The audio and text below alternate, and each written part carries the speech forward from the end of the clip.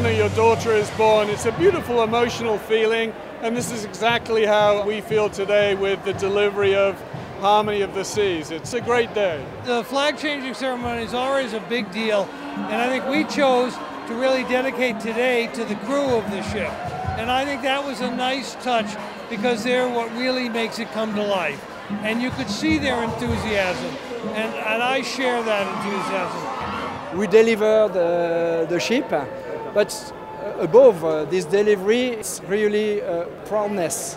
We are very proud, we are very happy. It's like moving into a new home, and that is just an amazing experience. It's an energy boost, it gives a new push, everybody's smiling, and this is our new home. This is amazing. It's kind of interesting because the name of the ship is Harmony of the Seas, and the harmony that was created in the building of this incredible ship was phenomenal between our crew members, all of our shoreside teams, and the people at STX France. It was not easy to build such a ship, and we achieved it. And I think that the result is over our expectations and also over the expectations of Royal Caribbean. It's the culmination of so many years' work, and it's a kind of a symbolic handing over of the ship or the birth of a child.